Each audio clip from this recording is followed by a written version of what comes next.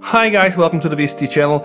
Here I have the S22 Ultra, Samsung S22 Ultra Exynos version running on the latest One UI 4.1 Android 12. Here I have the iPhone 11 running on the latest iOS 15.4. And what I'm gonna do, guys, in this video, I'm gonna do a comparison between the interfaces. The first thing to start, of course, is what happens when we approach the phone. So phone is on the desk, one tap here on the S22 Ultra gets us the clock, and you can also see notifications, you see the battery level, you're able to unlock your phone. One tap on the iPhone directly gets to the lock screen, right? This is the first big difference. To get to this point here on the Ultra, I need to double tap it, okay? So one tap here directly gets into the lock screen. One tap here just shows you the AOD style, like the clock, the notifications, the battery level, but two taps will get you to the lock screen. And let's see what happens when we click here on the Samsung. Okay, we have an option to check our widgets, play music, the weather, etc. And we have also an option to go to the settings. So for that, of course, you need to unlock your phone. Inside the settings, guys, you are able to rearrange your widgets, music, weather, the schedule, alarm, digital well-being, I mean, you name it, plenty of options, okay? I'm gonna now lock my phone again. Okay, so clicking on the clock will get me to this piece of information. Also, you can see the clock, you can see the date, you can see also your notifications and the battery level, and there are plenty of options I'm gonna show you in a while. Now let's click on the clock on the iPhone. Okay, nothing happens. Now let's check what I can do with my gestures. So apparently if I do like this, I'm going to try to unlock my phone, which I don't want, okay? So I got a notification just now, it's displayed on the screen. What happens if I do like this? Okay, so swiping down will get me the search box, and also Siri will suggest the use of some applications. Now if I want to open, let's say, settings, of course I need to be able to unlock my phone. Okay, so scrolling down will get you the search box and access to your application. Scrolling up will get you the notification center, right? So you see here you have all the notifications, they're grouped, and also messages, apps, everything. If I click here, of course, I need to be able to unlock my phone. So we tested up, we tested down. What happens when we go to the left side? Left side will show you all your widgets, the date, we have the map widgets. I'm still getting notifications.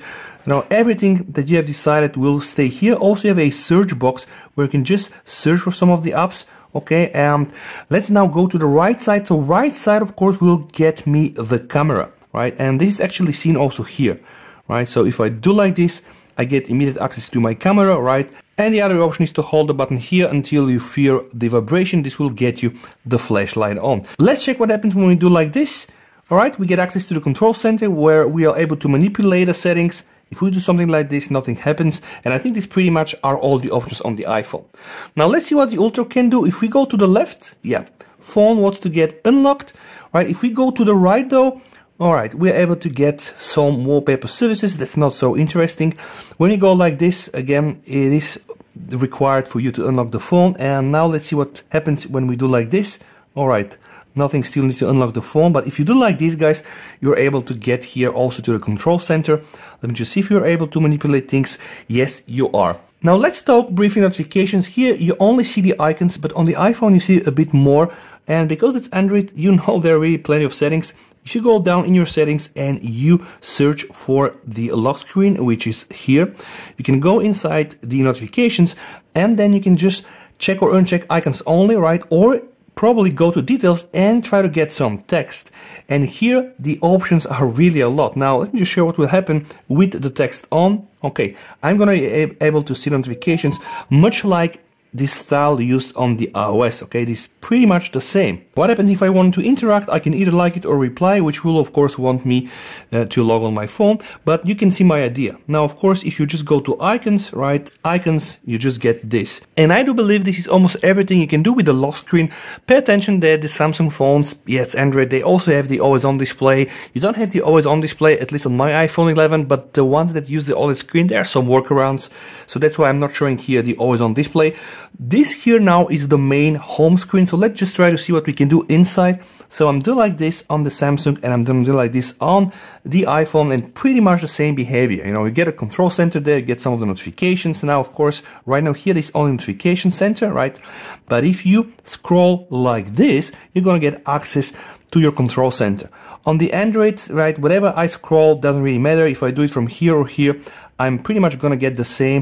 But if you're using MIUI, you know how MIUI is. It's a bit more like this, all right? So what happens, guys, if I scroll to the very left, I'm gonna get here my Google Fit. If I do this on the iPhone, I'm presented with the same widget screen. So all my widgets there, of course, I can do a search, I can Siri suggestions, plenty of things, right? On my Samsung S22 Ultra, I here have the Google Fit. Now what happens when I scroll down to the very right part, so keep scrolling through all my screens, at some point here I just reach the end. Now on the iOS, it's a bit different, so I keep scrolling to all of my screens. See, I'm now on the last screen and you expect this to be the end, but it's not. When I do like this, I'm gonna get access to the app library, which is actually something very interesting, and I'll show you why. Let's take here utilities, right? I have a lot of icons and you can just see some of the icons are bigger than others. So let's say if I want to go into settings, I just click it and it's going to work, right? If I open Safari, I just click it and it's going to work. And let's say if I want to open the calculator, it's the same. You know, it's very handy and it does work. But let's say if I want to open the icons here, I need to click and then they will ungroup, right? And then I'm able to click more of those icons. And honestly, the way it looks, the design here is really, I mean, it's iOS, it's really brilliant. It's very flawless and there are no stutters at all. Please note this is a 60 Hz display. So this app library is what you can see here on the iOS. On the Samsung, of course, there are plenty of things, right? I can just click here, I can select this to be my main screen. Of course, there are more customizations since, you know, this is Android. But I just wanted to share like what is the default behavior, okay? Now, what will happen if I scroll up like this on my S22 Ultra? I'm gonna get access to my app drawer. What happens if we scroll up like this on the iPhone? Yeah, nothing much really happens, right? Because all of the icons are there, you don't really have like an app drawer. So yeah, this is what we get on the iPhone. And let's try to search for an application. I'm gonna search for Chrome. All right, Chrome, you get it there. Here I just go CH, okay, Chrome. So they do pretty much work in almost the same way, but there are some differences. Android 12 and One UI 4.1 are using this universal search. So you see, even by typing CH, I got here changed language shortcut, charging. I have everything from my settings starting with CH. I even have my contacts and etc. Now it's time to show you something else. Let's talk volume rockers. So I'm gonna just put the volume up here. You know, we get it. Like volume rocker, boom, now it's gone. See what happens on the iPhone, guys. Click it, first it starts big, then it disappears, right? And when you start manipulating, it also goes, you know, away from the icon so that it will not obstruct your view. And honestly, I like it. You know, it's a bit more tactile. Here, see, you just open it, okay? Yeah, you start manipulating it, it all stays the same. The animation is not so good. Okay, there is some animation, but of course there are some advantages. Why? Because when you click here, you know, I'm able to then manipulate everything. My notifications, my media, so really can do plenty of things. Here I do have only the option to manipulate the volume, and yeah, that's it. It's a bit more simplistic, but probably also a bit more efficient, right? Because here, you know, I have plenty of things. You know, sometimes you can go inside, you don't know what to do. I mean, you get my point. Alright, we're now on the home screen and we'll try to see what happens if I just hold my finger like this. I get access to changing my wallpaper, applying themes, widget settings, alright, and also I'm able to delete this screen and make this screen my primary. Let's actually do it. What does this mean? Let's say I'm here, I want to go back, boom. Now this is my primary screen. What happens if I hold my finger on the iPhone? You directly get the option to remove icons. Let me show you how this works on the Ultra. So I need to hold an icon. Okay, then I need to click select, and right now I'm able to multi-select icons, right, and move them, remove them, create a folder. So you see where I'm going with this. I have really more options. Here, you know, I can just delete the icons from my home screen, and that's it. But maybe this is a bit quicker, right? Also, no quick way for me to go directly to wallpaper, right? Here, that's not possible, right? I need to go inside settings, I need to scroll down. I mean, you know, like this has been forever with iOS. Here, I can do plenty of stuff. Also, remember the lock screen? If I go inside the lock screen and click the clock styles, I have plenty of clock styles. Digitals like this, I have also the analog one. You can even choose custom colors. You can even go and choose your colors, right? But I mean, okay, that should be not a surprise. I mean, it's Android and just Android is really full of options. And One UI is really the most customizable operating system there without root, without any mods. Just see this here, guys, right? Just see this here. Now I'm gonna click boom, see what's gonna happen. Immediately I get access to my Twitter account and also to my Telegram account, and it's all saved. I mean, how crazy is this, right? These things on iOS, yeah, maybe someday we will be around to see them. But okay, let's now turn back to the behavior. So if I click here, right, I'm able to move around the icons, right? I can go and change the screens. And not a lot of people notice, guys. See here, when I click my finger, right, something will change here. But that's not all. If I click here, right, I'm gonna get access to these screens, and this is quite nice. You can decide which screen you want to remove, right? So there are plenty of options, and they're not so straightforward. I'm gonna show this one more time. So I'm clicking here, right, then I'm clicking here, and now I can decide that I don't need the screen anymore. Okay, so clicking here, okay, and I can now go there, and if I don't like the screen anymore, I click the minus, it all goes away. But of course you're not deleting the applications. Let me show you something. I'm gonna take Spotify and I'm gonna put it there, right? And then I'm gonna get a folder, okay? And I can just type whatever I want. I'm just gonna type test. So right now I have a test folder, okay? This folder is there, it's gonna work. Let me do this here.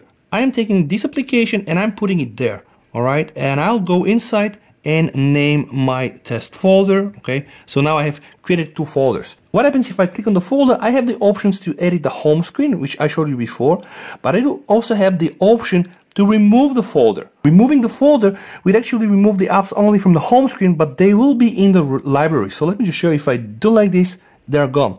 But inside, right, I'm able to still find Spotify and etc. What happens on the S22 Ultra? I hold my finger like this. Okay, and I have the option to select. If I go there and select, I can do stuff, I can add more things. I have then also the option to remove it, right? And it pretty much works in the same way. Of course, there are plenty of other things, guys. Let me just show you. If I click the folder here and I go there, I can choose custom shades. You know, it's all very, very much customizable. And it's not only because of Android, it's because of One UI 4.1, but you can pretty much do these things also on a stock Android, let's say a Pixel device. All right, it's time to check the recents menu. So on the Samsung, I just do like this, boom, I have all my applications.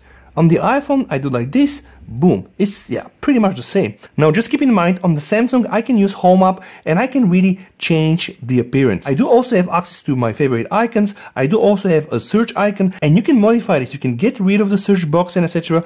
On the iOS, it's really, again, very efficient, yet though still very simplistic. You just do like this, and you just have your applications, right? How can you close them? There is no close button like to kill all of them. On the Samsung, it's very easy, close all, and they're there. Keep in mind that closing your application doesn't really work for you all the time. And I think YDG said it in one of my videos as a comment, like free RAM on Android is not good RAM. So don't really bother having too much applications, okay? Unless, of course, they're not very intensive. Some words about widgets. If you want to add widgets on the S22 Ultra, hold your finger like this, go to the widgets, then here you have them, right? All of the widgets. By the way, also the smart widget now is back. On the iPhone, hold the finger like this. On the iPhone, hold the finger like this. There is a plus sign. From the plus sign, you are presented with all of your widgets. You have the weather, you have calendar, you have the music, the Spotify, the smart stack. And actually, you know, this is really a huge thing because some time ago, there were no widgets inside iOS. And I guess, guys, this is really about almost everything important in terms of a, yeah, comparison between the Android 12 One UI 4.1 and the iOS 15.4. Of course, there are plenty of other things, but I just wanted to show you the navigation around. One last thing we can still do, show you the application opening and closing, because I know a lot of you are going to ask this question. So this is going to be, let's say, YouTube. Let's just try to open YouTube in 3, 2, 1. All right. So this is like app closing, app opening. Okay, I'm just gonna go like this right now, just gonna close it. Okay, it's not so different. Let's just do YouTube one more time. So 1, 2, 3.